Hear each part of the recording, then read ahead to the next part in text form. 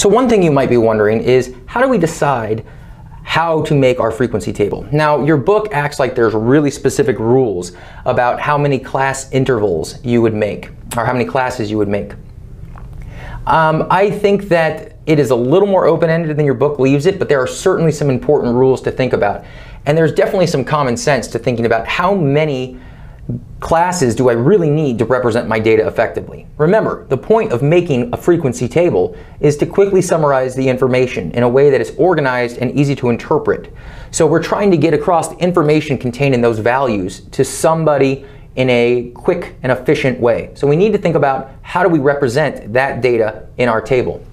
Now, the first thing we want to do is figure out how big we want a class width or class interval to be. And a class interval, or the class width,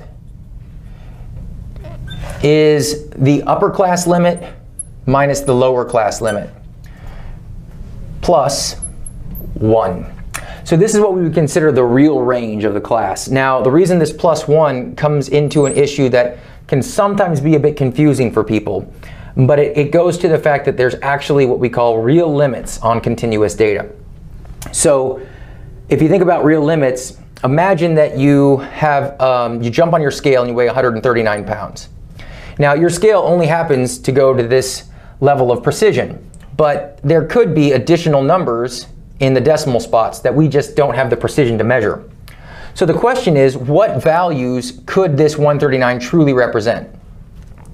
And the fact of the matter is that any number that is 138.5 through 139.49, basically here less than 139.5 and greater than or equal to 138.5. So x can be anywhere in that space. So if you had 138.5, it would round to 139. If you were less than 139.5, but greater than or equal to this, it would also round to 139. So basically there's a span of a point here that are the real limits on this value. We just aren't measuring that precisely.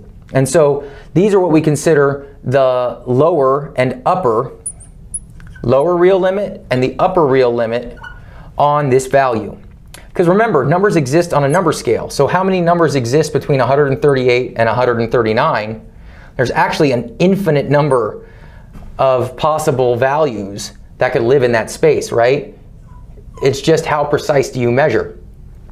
And so these real limits are part of the reason. What we're really doing is getting the interval that represents that. But the easier way to remember it is simply to note that when you do the upper class limit minus the lower class limit, if you add 1, that gets you what you're looking for the class interval.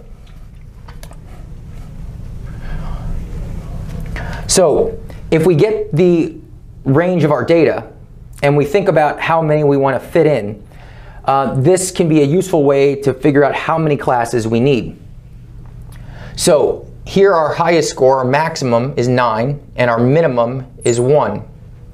So our real range is 9. That plus 1 makes it the real range. Okay? So the real range here is 9. So if we take our real range and we think about how many classes do we want to make? Right? And part of thinking about how many classes we want to make is going to come back to, well, how much data do we have to represent? If I have 497 scores that span an enormous range, that is going to be different in terms of how many classes I want to make and how wide the intervals are than if I have a small set here, like 12 scores, that only span 9 points. In that case, summarizing those 9 points, I probably can do it with fewer classes and a smaller class width for each of those classes. So here, it might be reasonable with that to say, well, okay, I'm going to make 3 classes. That's not unreasonable. It might be kind of weird to make 9 classes because then it's not a grouped frequency table. So remember, what we're doing here to make classes is constructing what we would call a grouped frequency table. So if you remember, your book talks about grouped and ungrouped, and a grouped table is one that has taken those raw values and has put those raw values into classes or groups.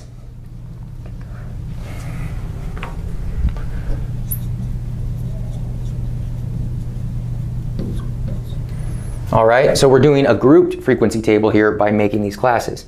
So, okay, I have a real range of 9. I want to make 3 classes. That is going to give me 3 for the size of my class interval. So the class interval, or class width, is the real range of your data divided by the number of classes. Okay? And so here, we're going to make each of these 3 wide, remembering that the width is the upper minus the lower plus 1. So if I have the first class go, so if my class and my frequency in my table here, the first class would go 1, 2, 3, 1, 2, 3, real range. 1 through 3 is my first class. And again, so what's 3 minus 1? 2. Plus 1, 3. What is the width of that class? 3. Okay? My second class would then go from 4 to 6, and then from 7 to 9. And the frequencies for those would come from my table. So 1, 2, 3, 4, 5, 6. 1, 2, 1, 2, 3. Did I miss one? 4. The circled one. So 4. All right. So that is a class frequency table, where now I'm representing the classes, intervals or widths that describe them, not just single values of x, and the frequencies that those classes can take. And when I want to think about that, I want to think about, again, what is the real range of my data, and what number of classes would be a reasonable number to make to represent the data, given how many points there are, and more importantly, how big the range is. Right? The larger the range, the greater you're probably going to want the class width to be. But if we use some common sense, you'll realize a frequency table that has 27 classes is probably not very easy for someone to digest as a quick synopsis of your data. So if the point is to summarize and quickly and effectively organize your data for someone to interpret it, you probably want to keep the number of total classes to a reasonable count. And you want to think then about how big the width needs to be as a function of how large your range is. If you're working with numbers that span a range of 1,000, you're probably going to need to work with intervals that are 100 wide. But if your range is only a range of 10, then you might be able to do intervals of 2 or 5, depending on how many observations you have and how much you want to break down the data. So it is possible to have too few classes, and it is definitely possible to have too many classes. And that just kind of comes down to thinking about how I can effectively summarize this data. I would say 2 important rules to keep in mind is that we want all of our classes to be equal, and it's best practice to close the intervals whenever possible. So what does that mean? Every one of these classes has the same width, 3. I didn't make one a width of 3 and one a width of 7 and one a width of 5. That's not ideal because it summarizes our data in a somewhat biased way. It makes some things look more common, perhaps, than they are because I've created a larger class, right? The other thing to think about there is that keeping them closed ensures that we know kind of what the lower and upper limits on our data are, as opposed to not knowing where, for example, if I said, grade 7 or greater, how high does it go? It's best to keep the classes closed, and we always want to work to keep them equal. There are a few rare exceptions, but none that we'll deal with in our class, ideally.